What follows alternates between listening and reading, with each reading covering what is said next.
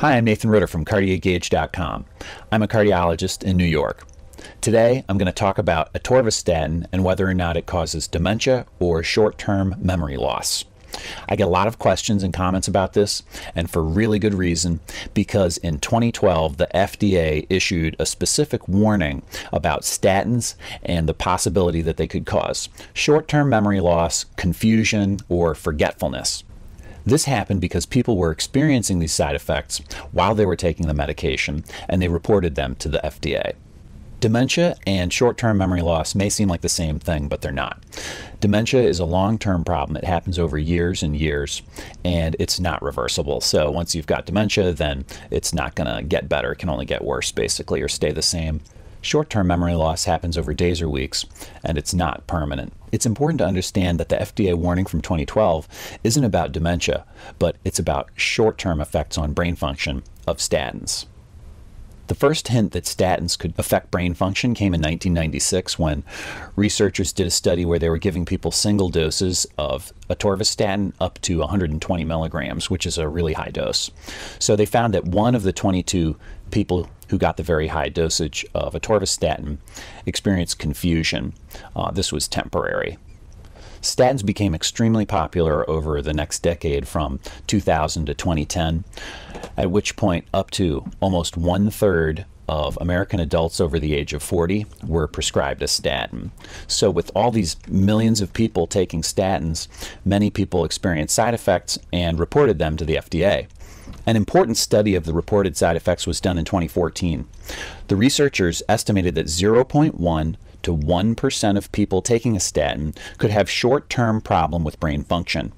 People taking simvastatin and atorvastatin were found to have about twice the risk of reporting a cognitive side effect than the controls, while pravastatin and rosuvastatin did not have increased chance of a cognitive problem. Interestingly, pravastatin and rosuvastatin are hydrophilic, meaning they dissolve in water easily, whereas simvastatin and atorvastatin are lipophilic, meaning they dissolve in oil more easily than water.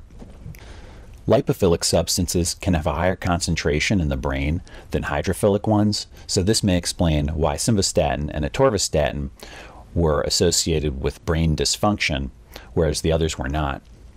But exactly how atorvastatin would cause confusion or memory loss isn't known. There are lots of guesses, but nothing conclusive. You will not be surprised to hear that the evidence about all of this stuff is conflicting. A large study done in 2013, which was a review of 11 other studies, did not show any effect over the short term on brain function. In addition, this study showed that statins actually reduced the incidence of dementia over the long term by 29%. Scientists guess that statins reduce dementia by keeping the arteries to the brain clear of atherosclerotic cholesterol plug-up.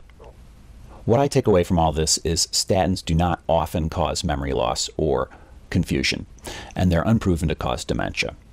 The vast majority of people who take a statin won't have any measurable effect on their memory. But the fact remains, there are many people out there who are quite sure that statins have affected them in this way, and it's entirely plausible based on the existing research. This is how I deal with it in my practice. When I start somebody on a statin, I tell them there is about a 1 in 5 chance of muscle aches, because this is by far the most common side effect. And I ask the person to let me know if any other side effects occur. In my experience, about 1 in 200 people who start a statin will have some effect on their memory or confusion.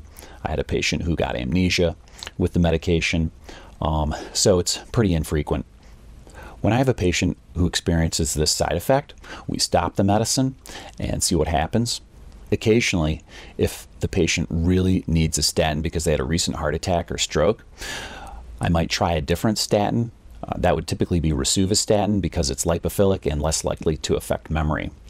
I would use a low dose in that instance, and if the side effects recurred, then we would be forced to look at other ways to decrease chance of stroke and heart attack. As always, hit like and subscribe. It helps to get the feedback, and if you have any questions or comments about this important topic, please post them below.